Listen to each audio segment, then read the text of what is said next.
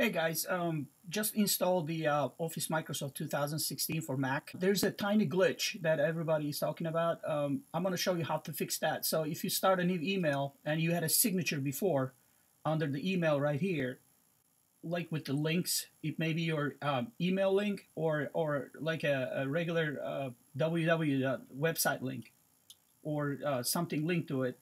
What happens is you get a message over here saying links are not working or they're not safe. So the way to go around it is you go to Outlook, Preferences, and go to your signatures. There are many other ways you can get the signatures, but I'm using this right now. So what you do is right-click on one of these things that's linked. These are all linked. So I'm going to right-click on one, and you got to go to hyperlink and edit the hyperlink. So what happens is, see, if it's text to display is this, but it's got to be like an email address. So you're gonna have to fix this. This kind of doesn't fix itself. It kind of imported everything right, but the signatures, obviously my email address is not a file. So what you do is copy your email address and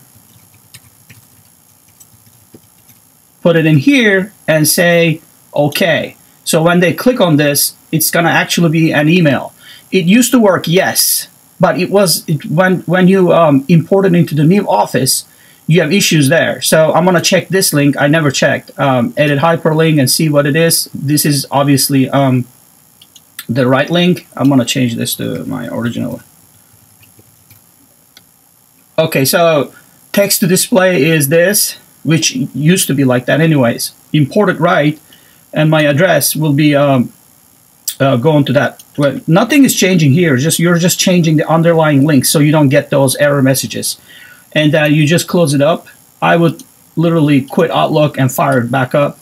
See if there's any other messages that I'm gonna get. I get nothing. New message. See, there's no error message on the screen. So let me know if you have any questions. But this fixes the signature error with the signatures with the URLs or websites embedded into them.